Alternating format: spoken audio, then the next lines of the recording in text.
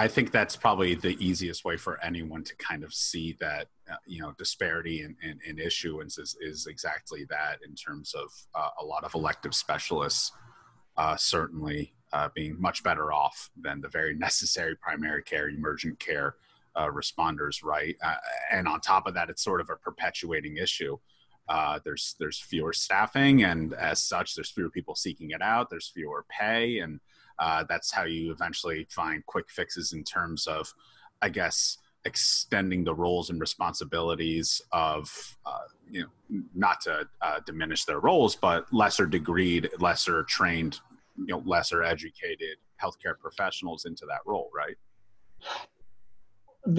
Aside from being cognitive, and that's not how our healthcare system is reimbursed. And, again, it's discussed in the book. If you want to survive in the healthcare system in the United States, you need to rack up line item bills. E&M visits for thinking, that doesn't rack up any bills. You need procedures. You need to do invasive things. That's how hospital operating margins are kept in the black. You're going to go deeply in the red if you're basing everything on cognitive. In fact, cognitives are loss leaders. They bring in pools of people who will get sick and then require procedures that float operating budgets. But ID docs have an even further disadvantage, which is that there's nothing we do that no one else can do, right? We can do them better. We can pick antimicrobial therapy better. We can treat HIV better. We're good at viruses, but the reality is anything we can do, other doctors can also do, even if less well. So why should the hospital C-suite pay a price premium?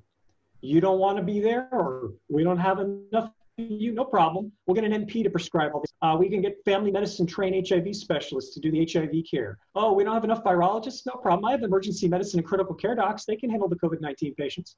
We have let our specialty go without owning anything.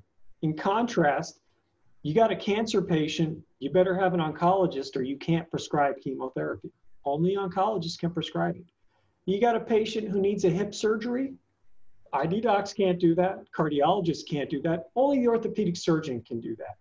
You need a heart cath, only the cardiologist can do it. There's nothing only we can do.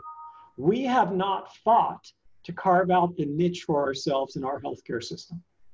Let me ask, at what point does that, I guess, level of ownership begin to take place, and when exactly did we pass that in terms of infectious disease specialists?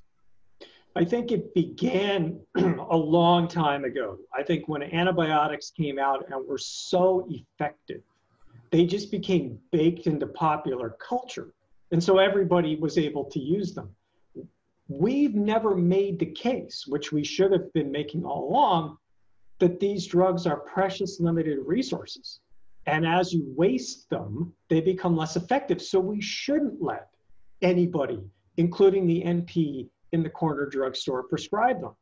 We should have people require special training to be able to prescribe these drugs. There are other ways that we can carve out market niches for ourselves as well, but we're so busy lobbying the ruck for an E&M rate increase that we're not doing that, nor are we lobbying for fundamental healthcare reform, which is actually what the real fix is that's needed.